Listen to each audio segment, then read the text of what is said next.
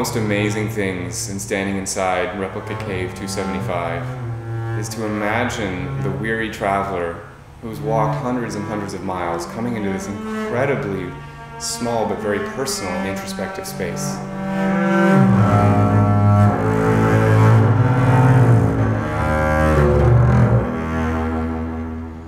And besides their physical fatigue, the emotional fatigue, the multiple emotions that they're probably feeling of reward, of satisfaction, and to imagine that this place gives them that real serene opportunity